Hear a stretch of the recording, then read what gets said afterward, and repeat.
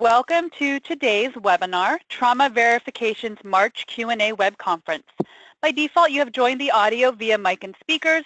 To switch to telephone for better quality, select the telephone option on your control panel and the dial-in information will be displayed. If you're having technical difficulties, please send a message through your questions pane on your control panel and I will assist you. I would now like to introduce Molly Lozada, Trauma Verification Program Manager. Thank you. Hello, everyone. Thank you for joining today's web conference. And I'd just like to go over some housekeeping. So we have Tammy Morgan, myself, Julia McMurray, and Rachel as part of the Quality Staff Program team. Again, just a couple of reminders.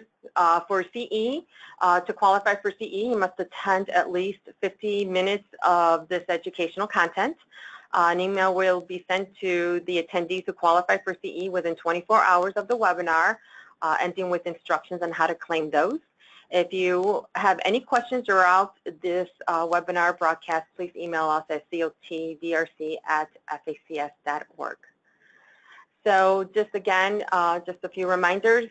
The goal for this webinar is to interpret the standards outlined in the Resources for Optimal Care of the Injured Patient manual to ensure that hospitals have an understanding of the criteria to provide quality care to the injured patient, understand the processes and standards involved in an ACS trauma verification site visit, and how following these will positively impact the quality of care at the injured patient at your center. So let's go ahead and get started. If you have a copy of your resources manual, that's great. If you do not and have your laptop or your computer, you can go ahead and download a PDF copy. Again, in conjunction with the manual, you have to use the clarification document and the change log. And the reason is that any changes made to any of the standards in the manual will be documented on the change log, and any that clarifications for the criteria will be noted in the clarification document. So two separate documents that must be used in conjunction with the manual, and these are posted on the VRC webpage resources link. So I'll be sending a new document out tomorrow, possibly the end of tomorrow, with some updates. This is just a screenshot of what the document looks like. They're a little differently, but this is, it does say October, but there is one from January. And again, this is the change log, and this is an Excel document. You can sort this however you see fit, either by CD number or by level. If anything new has come up, you can do it by date. Again, recordings of all our webinars are posted on the ACS YouTube channel, and they're accessible through our resources web link. So they're listed towards the bottom of the page. I know it's a long scroll, but they are listed at the bottom of the page, and this recording will be available within the week. All questions are pulled directly from the questions that are submitted to us through the portal. There have been no edits made to the content of that question. If your question is not answered during today's webinar, that may mean that I need a little bit more follow-up, or that it's a duplicate question that someone else has submitted. And I will be contacting folks here in the next week or so to follow up with some questions. So just a few announcements. The next webinar is going to be scheduled for Wednesday, April 26th. And the deadline to submit the questions would be April 12th. We're going to try to keep our webinars consistent in the time, so we're going to keep it at 12 to 1 p.m. Central Standard Time. Just another announcement to save the date for the TQIP annual meeting, and it'll be November 11th through 13th in Chicago. So hopefully we'll see some folks. And Julia has an announcement. There are going to be sessions on verification at the TQIP conference. So we hope you will all attend those and you'll find them useful.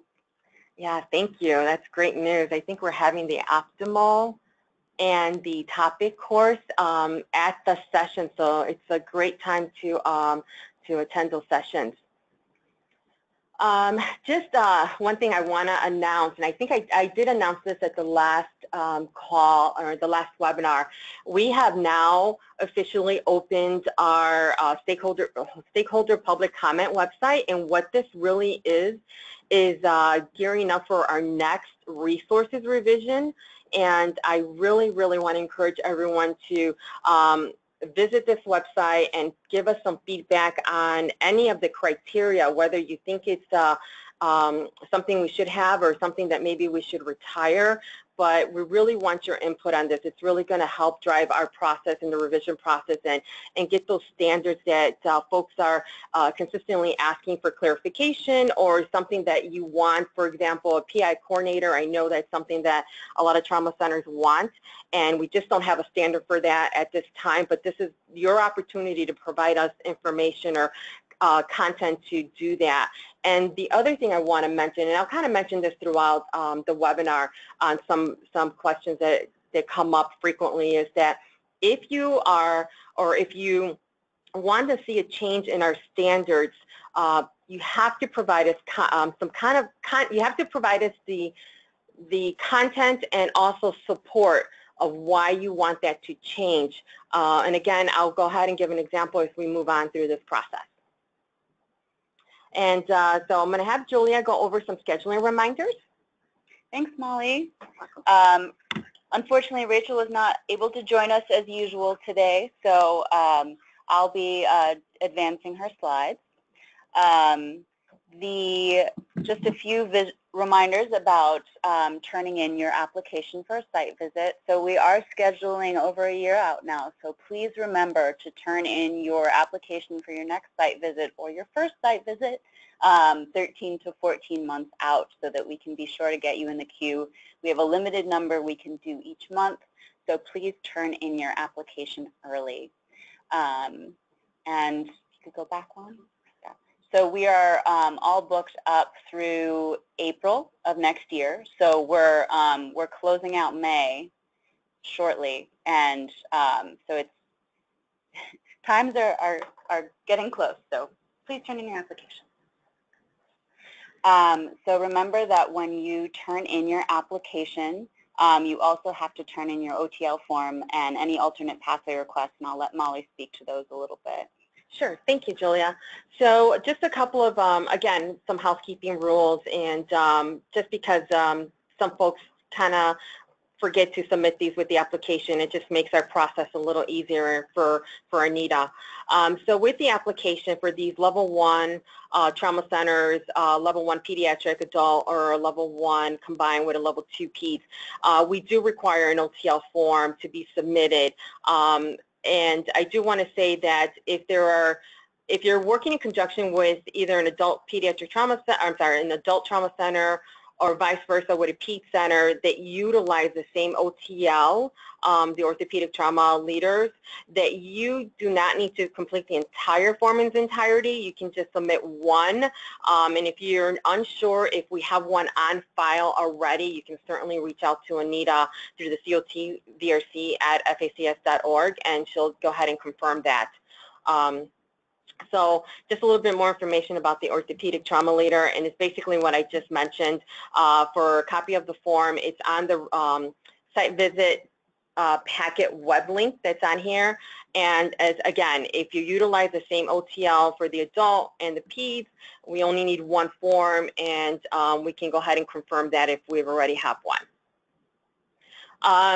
Again, the alternate pathway, if anyone is seeking an alternate pathway, I just want to clarify that the alternate pathway is for any surgeon or physician, that being emergency physician and also anesthesia now, who have trained abroad. They can apply for the alternate pathway. If they've trained in the U.S. or in Canada, they cannot apply for the alternate pathway. So this is primarily for foreign trained physicians and surgeons. And if you have someone taking trauma call, please make sure that we know that at the time. And I know sometimes it's challenging because you don't find out until later on during the process. But if you do know this ahead of time, if they've not gone through the alternate pathway, so I'll back that up a minute. If they've not been approved through the alternate pathway and this is their first time, we need to have that applicant's name on the application, what specialty they're in, and a copy of their curriculum vitae, so their CV. So you can send all that information to the COTVRC@facs.org, and if we need any more information, we'll go ahead and follow up with you. For those folks who have previously been approved via the alternate pathway, they are not required to repeat the process. Basically, they're just going to follow the same requirements and guidelines that the other trauma panel members have. And you do not have to provide that information on the application. If you do, that's okay. We'll confirm it here in-house, but you don't have to do that. For PRQ purposes, if you do have someone, and I'm sorry I don't have this on the slide, I'll circle back with this at the next webinar. If you do have someone who has previously been approved through the alternate pathway, in the PRQ, you will list them, and you will, next to their name, just put on there previously approved. And again, we can go ahead and verify that on site. And speaking of the PRQ, so once you turn in your application, Anita will give you your an email receipt that we receive it and send you your logins for the PRQ. In case you lose the link in the email you get, we've listed it here, so you can always refer back to the slides to find that. And you can also access a Word version of the PRQ on our website in the resources section. So a little note about site visit payment. So as you may remember, centers are now billed annually for a trauma quality program, which includes both verification and TQIP. So we do not ask that you, or we ask that you do not submit payment when you submit your application. You will be billed annually. There's more info about the fee structure on the link there, and we have a question about it shortly, so I'll go into more detail then. Site visits are generally confirmed within 90 days of the requested time frame and will ideally work within your preferred time frame. Occasionally, due to constraints, we aren't able to do that, but please know that we make every effort to schedule within the time that works for you. When we have a lead reviewer available and assigned to your visit, we'll contact the TPM to make sure that the dates still work for your center and then go ahead with scheduling the rest of the team. So we are now moving on to general questions. So here's the question about payment that I referenced earlier. So this center is asking, are the PRQ and payments due the same day, 30 days prior to the visit? So this is just a reminder that payment is no longer tied to the date of your site visit or an anniversary date or a TQIP enrollment date. All trauma quality program centers are being aligned to a July 1st invoice date. And in order to achieve that, most likely the next invoice you receive will be prorated from your anniversary date to the July 1st cycle. And then once you're aligned on that July 1st, your invoice will be sent each year May 1st with a 60-day due date, hoping that you pay by July 1st. So I know this is a little bit confusing. This is a short answer here. There's more info on the website, and we are happy to answer any of your specific questions by email or phone. You can email cotvRC@facs.org, as you do for everything, and we'll get your specific questions answered. Thank you, Julia. So there's a couple of questions about site visit preparedness, and so hopefully this will be helpful for some other trauma programs that are going through a site review. The question had come in about whether or not, or who makes travel plans for the site reviewers, and you know, how do they get their information. So I'm going to assume that the questioner is asking, should the organization make the travel plans for reviewers? If so, when do we get their names and information to do so? If by organization you are referring to the ACS, we do make the reviewers' plans. We have a travel agent in-house that will coordinate their travel plans and provide the reviewers with a copy of their itinerary. In the event that you are unable to get a copy of their itinerary, you can certainly contact Rachel, and she can go ahead and obtain a copy and provide that to you. And as far as for their names, you will get that confirmed as Julia mentioned, about 90 days prior to your site visit, you know, and so you'll get their name, their contact information. You can certainly reach out to them at that time. And I just want to stipulate that some site reviewers, I would say probably a majority of site reviewers, do not make their travel plans super early as we like them to. So maybe about 30 days prior to a site visit in most cases. So just keep that in mind if you're asking for a copy of their itinerary. Question about case reviews. Our site visit is in April. The center only had 12 deaths, and I know our review agenda says 30 deaths would be recommended. We realize that there's some trauma centers that do not have that many death cases. So if your trauma center only has 12 death cases during the reporting year, you certainly want to pull those and have those available at the time of the site visit.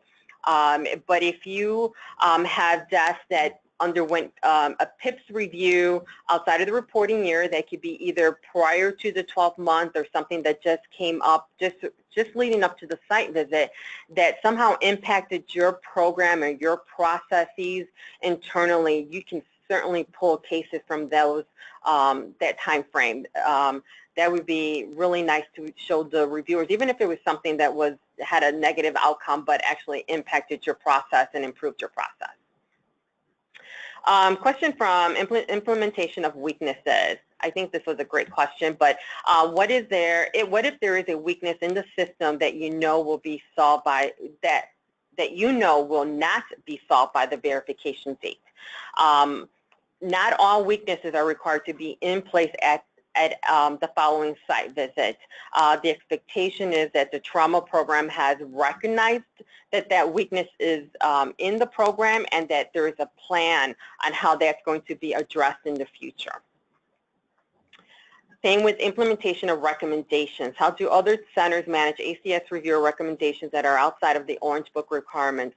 For example, include discharges in registry or to relocate equipment when we have never had an issue of delay. This is a great question. I think it's a great question.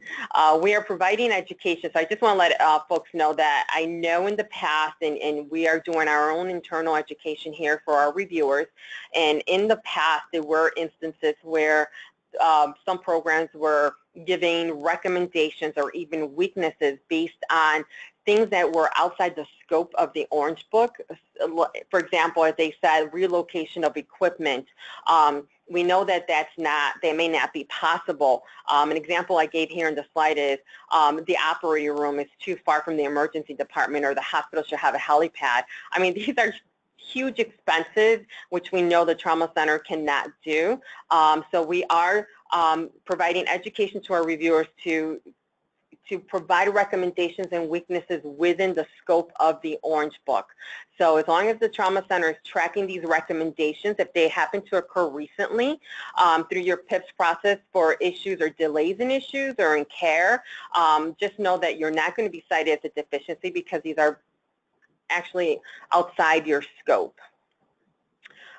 Patient inclusion. I had a question about observation patients. Do patients admitted in observation status count towards admit numbers? So if the patient was in observation for less than 23 hours and discharged, it will not be counted towards the total number of patients, your volume requirement in the PRQ. So they do not count. However, if this is something that your hospital policy states that has to be entered in your trauma registry, by all means, that's acceptable, but it just cannot count to meet the volume requirement. Geriatric patients. Our state does not include patients greater than 65 who have a ground level fall with an isolated hip fracture in our registry for ACS consult visits. Should these be included? Also, what about trauma activation who go home from the ER and do not meet our state registry inclusion? So let me first start off, and I think it's in the next slide, is that the hospital's policy, admission policy, or the state's admission policy is going to differ from what we are asking the center to complete in the PRQ. So the admission policy for elderly patients with a single level fall or isolated hip fracture is going to be set at each individual institution. So this is based on your hospital's policy. What we like to see in the PRQ is if these patients meet the NTDS inclusion criteria, they should be captured in your trauma registry. And if the center includes them in the total number of trauma admissions excuse me, admitted on the PRQ, then you have to follow the non-surgical. If they were admitted to a non-surgical service, then the trauma center is expected to follow the non-surgical admission process, which is on page 121, and it is CD 5-18. So if you've got greater than 10% admitted, you want to make sure that you're reviewing those through your non-surgical process. And again, this is what I mentioned, that for the trauma activation, if those patients met the NTDS inclusion criteria, they should be captured in your registry because you want to track your trauma activations for your under and over triage requirement. As mentioned, this may differ from your state's inclusion criteria, therefore you may have to capture 2 sets of data points, and we're sorry that that may create a little bit more work, but we do realize that there's some states that just capture different data points than that what we're asking for the PRQ. Question about the burn chapter. I've been seeing a lot of these questions come up recently. So the question is, in the PRQ, if we do not admit burns to our trauma service, but we have a separate burn service, do we need to answer, I'm sorry, separate burn center, not service, center, do we need to answer section 14? So the answer is yes. If the center does not admit burn patients, you're going to skip section 14 because obviously you don't admit burn patients. Or even if you transfer them out and you don't keep them, you just kind of triage them and then transfer that, you don't need to answer those questions. However, if there are burn patients with a traumatic injury that you're admitting, even if they end up going to the burn center but they had a traumatic injury, you do want to include those, and you can count those in your total trauma admission volume in the PRQ. And I do want to say that there are a few questions. I think there's 5 questions in the burn chapter related to, whether or not the patients are transferred, and is there a policy or a process to track those patients. So again, 5 questions in that section. Nursing education, TCRN. So the question is, when will TCRN be added to the extra certifications for the ED, PACU, and ICU nurses in the PRQ? So those folks that are familiar with the PRQ, we have a section in each of these, in the ED, PACU, ICU, and also in pediatric, asking about nursing education and what certifications and things they needed. We do not have a line item, if you will, per se, about TCRN, but what we are recommending centers to do is go ahead and add that to the other line item. And Julia has something she would like to add to this. Thank you, Molly. I just wanted to add that this is a great example of things you can add to the Orange Book revision site. So if you think that this course is really something that we should be requiring, please go ahead and add that to that section, and we'll consider that. Great. Yeah, that's a great input because, and I just want to clarify, that's the, I know it doesn't say revision site, it says public comment site, and I know it may get a little confusing as we continue to work on it. So it's the public comment website, and again, it's going to be displayed throughout a couple of more slides. So that's a great input there. Thank you. Transfer of care. Question, can isolated neurotrauma patients be transferred to medical ICU service after 24 hours in ICU with neurosurgery following? Neurosurgeon cannot admit to ICU. So I'm going to assume that this may be a closed unit. So the answer is yes. If there are no other traumatic injuries were found with the patient, then the care may be transferred to the neurosurgeon and the patient can be moved to the medical ICU. I think this is going to vary based on the trauma center and what the policy is for their patients. Review agenda, documentation of board certification. Again, another good question about preparedness for site visits. Does proof of board certification have to be available during the site review for a level 2 facility?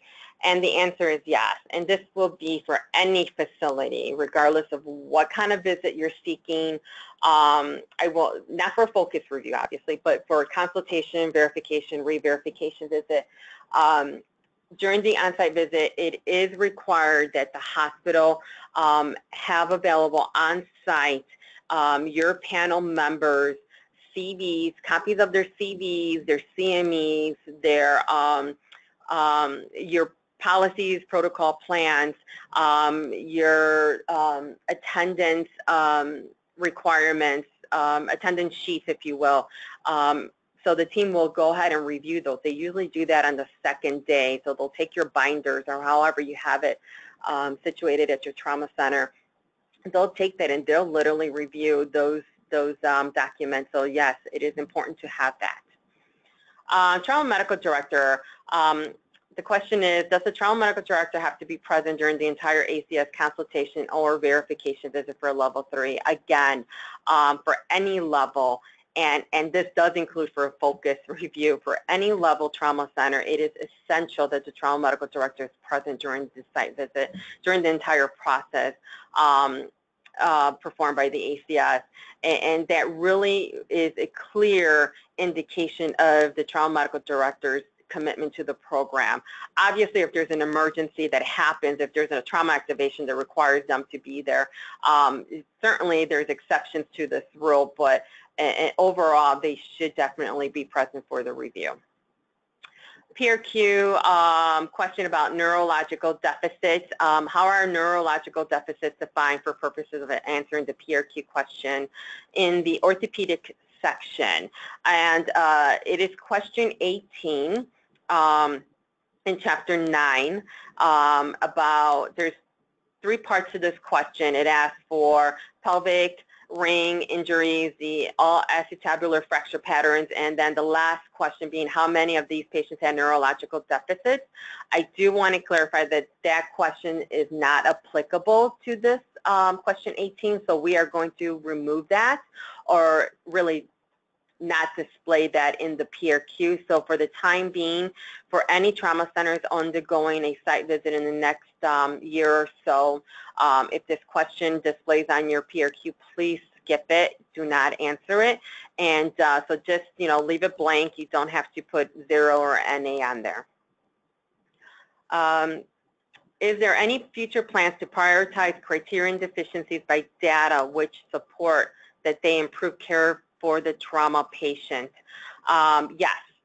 There are current plans for the revision process to look at the current standards to determine if there is evidence-based data to support the standards. Great question. Again, this is where Julianne and myself were talking about giving us input and visiting the stakeholder public website to provide feedback on standards.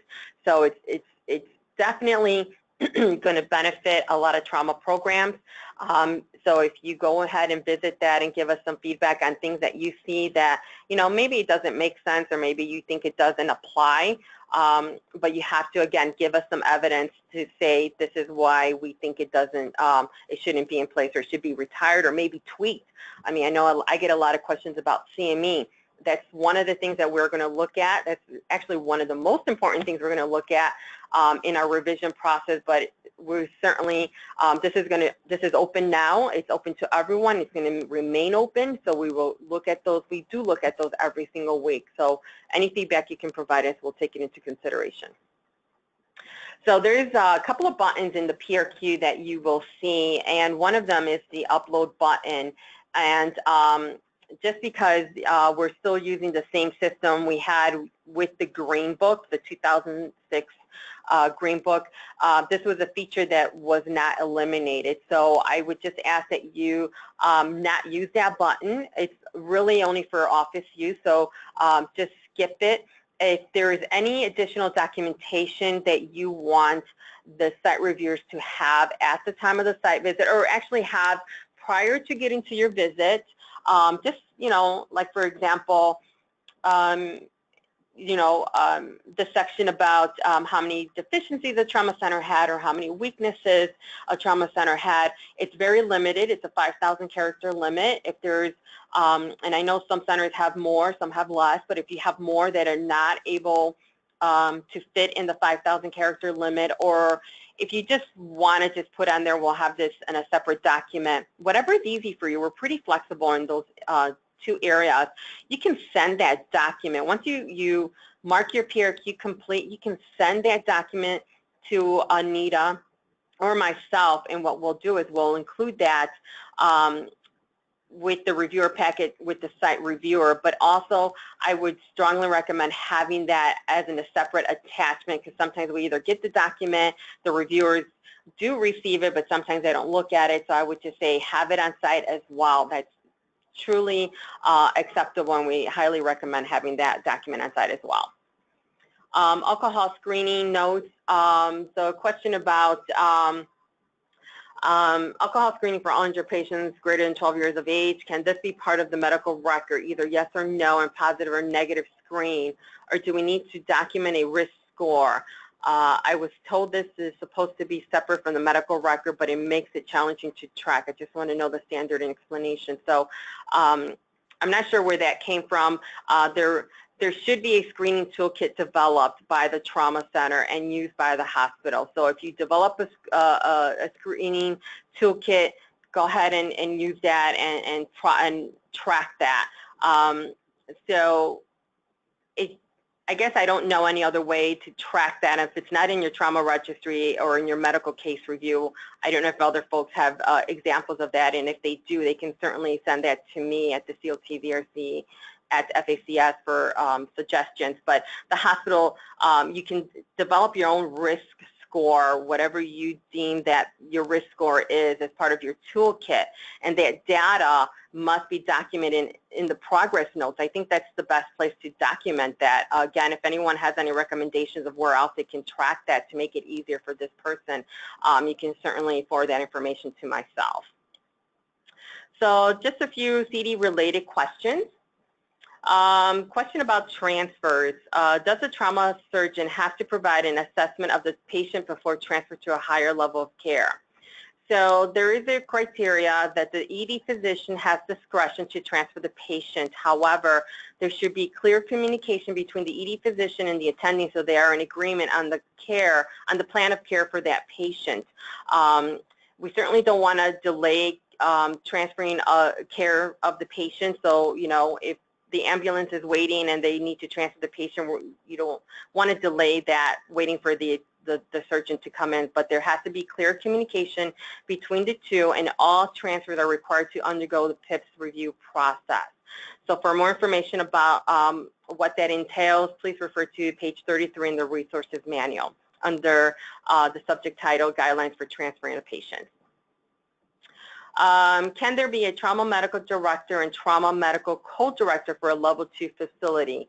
So kind of splitting the work between the TMD and the co-director. Regardless of what the percentage is, the answer is no. There needs to be one dedicated trauma medical director at level 1, 2, and 3 facilities. And the trauma medical director must be dedicated to that trauma center. I think this is in the clarification document and the change log. The TMD must be full-time and a permanent position at your facility. So it can't just be a shared role. It has to be one person. Is it appropriate for a trauma surgeon to consult on trauma patients within 24 hours? So I had two questions on this. The second one was, per the ACS, what is an acceptable time frame for a PEDS trauma surgeon to see a level 2 activation? And it does, the response can be either for PEDS or the attending, the adult attending, either one. So the institution will establish a time and injury expectation for when the trauma surgeon, or adult or pediatric, will respond for the limited tier. So most centers have a metric between 2 and 6 hours, and that's not, that's not a line in the sand. That's just what some metrics are, and it's based on the type of injury. I think the most important thing to take away from this is that whatever metric is established by the trauma center, that it's followed through the PIPS process, just to ensure there are no delays in care.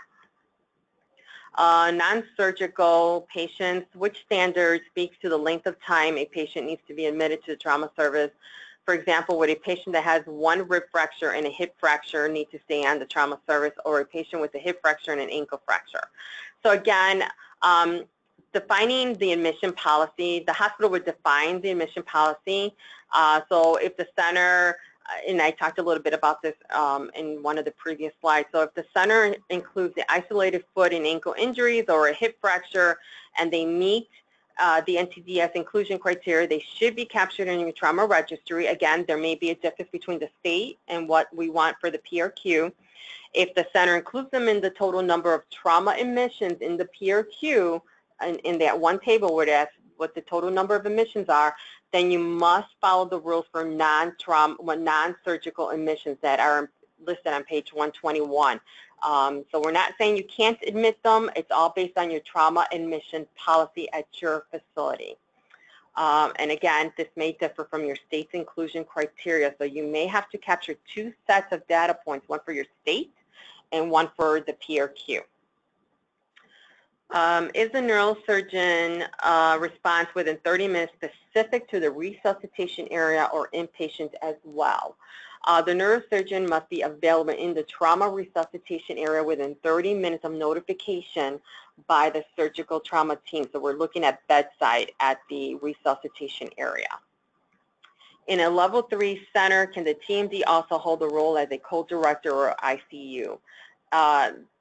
They can. So the answer is yes. So in a level 1, I'm sorry, actually this is actually for, it actually includes level 1, but I know the question was primary for level 3. In a level 2 and 3 trauma center, the TMD may also serve as the ICU director or co-director of the ICU.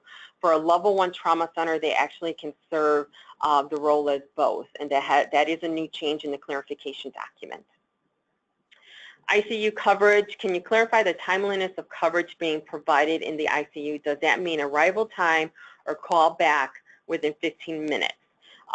Two questions on this. Which providers are included in the ICU timely response requirement? So the intent is for the attending or a credentialed provider to respond, arrive at bedside, within 15 minutes for critical situations, and that it's documented. Any delays that impact care must be reviewed through the PIPS process.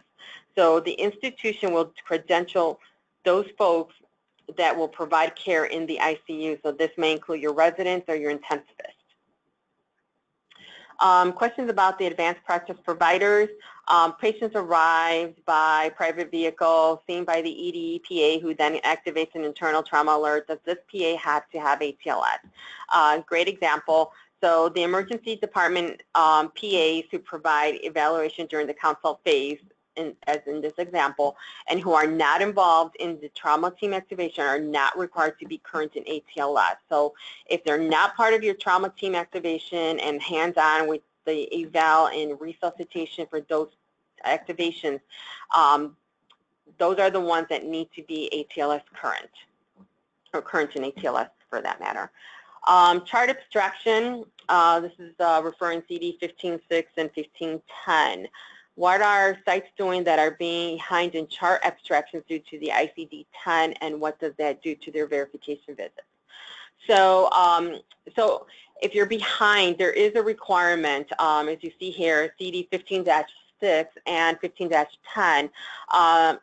15-6 talks about that it has to be, at minimum, 80% of the cases must be entered within 60 days of discharge, so 2 months within discharge. And it will impact your verification because it will be cited as a deficiency if it's behind.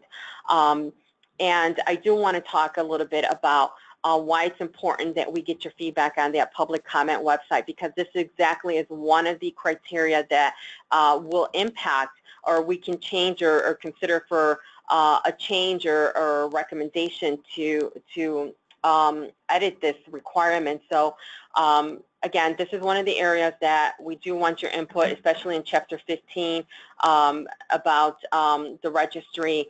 And again, just provide us some information. So the ICD-10s, I'm hearing that it's causing some delays because it is more detailed, and there are going to be instances where the registry is going to be delayed, and unfortunately the standard is what it is. There's no waiver for this. But we do want your honest opinion, and if it's causing you 50% delays in your because you're capturing the ICD delays and you're doing reports and you're doing other things as the registrar, we want that information documented in the public website comments. So go ahead and visit that and give us your honest feedback on that. Registrar annual admission criteria, and again, this is leading to the same discussion about giving us feedback on that public comment site. I know it's come up before as to why was the word admission included in that criteria, and we've kind of gone back through some documentation, and that word was left in that requirement. So I know Tammy and I are working to get to a point where we can work with our chairs and get some clarification on this to help trauma centers with that requirement. So again, we're encouraging all participants to visit the stakeholder public website and give us some feedback on, on this one and many other requirements and how that can change. Question on over triage, 16-7. Requirement for over and under triage, is the Krabari method best to use, or can the facility use their own process? And the answer is yes. Yes, you can develop your own method. It does not have to be the Krabari tool or the matrix as we refer to it. So, so what's printed in the book is just that. It's a recommendation to use. So your trauma center, as a trauma center, you can certainly develop your own that would monitor that and review that quarterly. Transfers within the institution. So CD 16-8, would this include patients we put in our 23? I'm going to assume that's 23 OBS. Often they bridge to admit or ACS, consult, pain, control. So this does not include patients who are discharged. So again, if it's 23 hours and they're discharged from the ED, if the, you don't want to count those in your PRQ. If the patient was admitted to another service, they should have a primary review for appropriateness of transfer. So you want to go ahead and perform a transfer, or I'm sorry, a review of transfers. Universal screening for alcohol, CD 18-3. 18-3, define universal screening for alcohol use. At the TQIP conference, there were 3 posters with very different definitions. I'm sorry to say I did not see that, those posters with the information, but I do want to clarify that for verification, universal screening for alcohol must be performed on all injured patients and must be documented. And we did add a clarification in the clarification document that we're only looking for those patients that meet the NTDS registry inclusion criteria with a hospital stay of greater than 24 hours. And then for the pediatric patients, the trauma center would determine, or define rather, what age they're going to begin the screening. And again, if it's, I don't know, 7, 10, 12, that is going to be determined by the facility. Injury prevention programs. What is a reasonable number of outreach injury preventions a level 2 should perform annually when function is covered by TPM? So great question, because a level 1 is required to have a separate injury prevention coordinator. So for a level 2, it's a shared task by the trauma program manager. We're looking for 2 projects related to your local issues. And so the 2 projects on 1 issue or 2 projects on 2 issues. I know in the book it's written a little nebulous, but we clarify that as being 2 projects on 1 issue or 2 projects on 2 issues. So again, we're only asking for 2 during the year. If there's more, that's great, but we're only requiring 2. Injury prevention, a weakness in our program in our last review was a lack of injury prevention focused on our own trauma center mechanisms or of continued injury. If we worked in an organized trauma system, do these programs count? I would say yes. So the center may collaborate with an organized trauma system. So if there's it could be your health system, your trauma health system, or someone or another program in your catchment area, but there has to at least be one injury prevention initiative based on the injuries in your community. So that's CD 18-5. In addition, the center must also include and track partnerships with other community organizations on its prevention activities. So again, the answer is yes. You can do a shared injury prevention as long as it's part of your PI process or injury prevention activities in your community. Disaster drills. Chapter 20, disaster drills. Please clarify if a functional exercise would be acceptable along with a full scale. Yes, the answer is yes. So you can do mock drills, and it can be either a partial exercise or full-blown, however you want to categorize that. The drills must, they can be modified at your particular center, and they must be conducted at least twice a year. A few questions on CME. Internal education process hours. Can you be more specific to the new CME requirement? For example, if a neurosurgeon or orthosurgeon want credit for reading a journal, how is that proven? How many hours would they receive? How many hours of external versus internal do they need? So a lot of questions in this one slide, and for the person who submitted this question, I would recommend looking back at a few of the webinars that we have from our resources website. And those CMEs are going to pretty much be at the end of the webinar, but there's a lot of recommendations on how this can be achieved. So the best method to demonstrate compliance with external, and this could be true with internal CME, is with the course meeting certificate.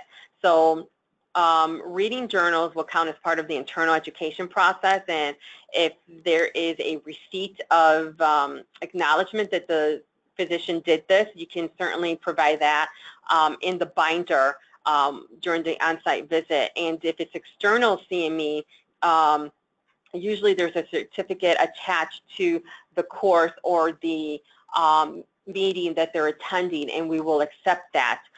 The number of hours are based on the time required to complete any of these activities. And I think I have a slide about transcripts. So for example, so here's an example. A provider produces a journal that contains an article that is associated with CME activity. 20 physicians read the article, reflect on the content, and complete questions related to that content in the article. The physician spent an hour on this activity. The provider would get 1 hour of CME. And I provided a link on here from the ACCME on how that works. So it's a great tool. I found it very helpful. So please go ahead and visit that for more information. And again, for any topics and tracking examples of CME, please visit. I did put on here, refer to the August Q&A webinar, because I think there was an entire section on CME. External versus internal CME. Can you please clarify what can be included in an IEP versus CME tracking? If we create an IEP, do we stop collecting CMEs? So this is going to depend on the facility. For the non-surgeons, or the non-liaisons rather, for the non-liaisons, if your hospital process uses the internal education process versus the external CME, then that certainly will suffice and meet the requirement. What I did not put on here, and I apologize for that, is if your trauma center uses a mixture of internal education process and CME, that is acceptable, but you also have to have a summary page attached to that so that it's easy for the site reviewers to review that information and ensure that it meets the requirement. Again, for topic and tracking examples, refer to the August Q&A webinar link on the resources webpage. CME, liver surgery. If a surgeon has CME related to general surgery, such as liver surgery, can that count towards the trauma CME? So it can, and it's all going to be dependent whether or not that topic on liver surgery or whatever it may be is relevant to the management of the trauma patient. So if it's a traumatic injury that happened and it's about the abdominal area, absolutely that will count towards the CME requirement. Level 3 CME, other than the TMD, what are the CME requirements for the other surgeons at a level 3 facility? Is it encouraged? Obviously, any CME is encouraged at a level 3. The level 1 and 2s are the only centers that we're requiring CMEs from. The level 3s are not.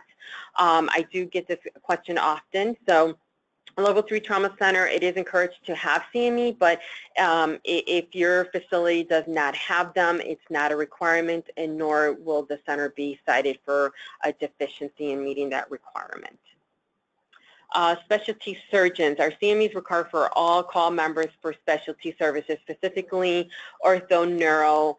Do CMEs have to be available for review for facial trauma, ENT, OMFS, etc., for a level 2 facility? So for level 1 and 2 trauma centers, the trauma medical director and liaisons for emergency medicine, orthopedic, neurosurgery, and critical care are required to obtain trauma-related CME, external trauma-related CME.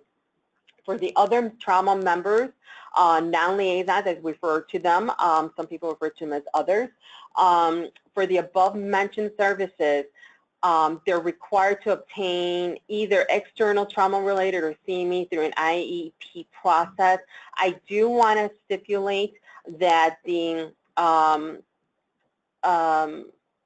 OMFS, plastics, microvascular, those other specialists that are listed in the resources manual, they're not required to have CME or an internal education process.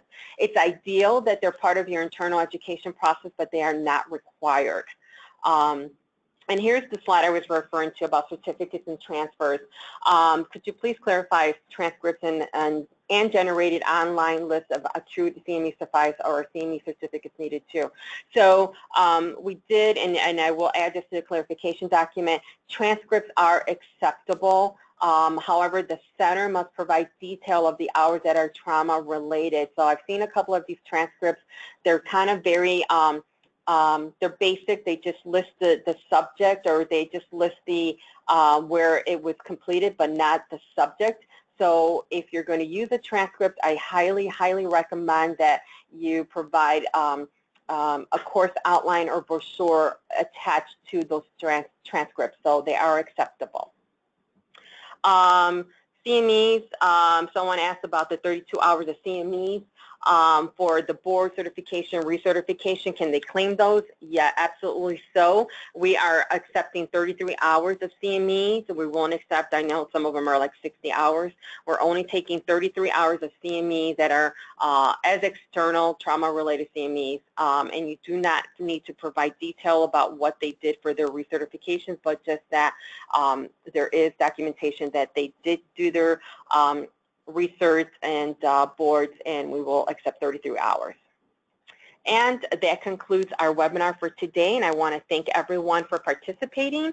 And if anyone has any questions, please feel free to email us at the cotvRC@facs.org. Thank you.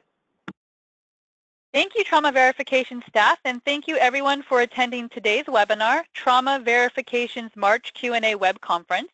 If you have any other questions, please contact cotvRC@facs.org.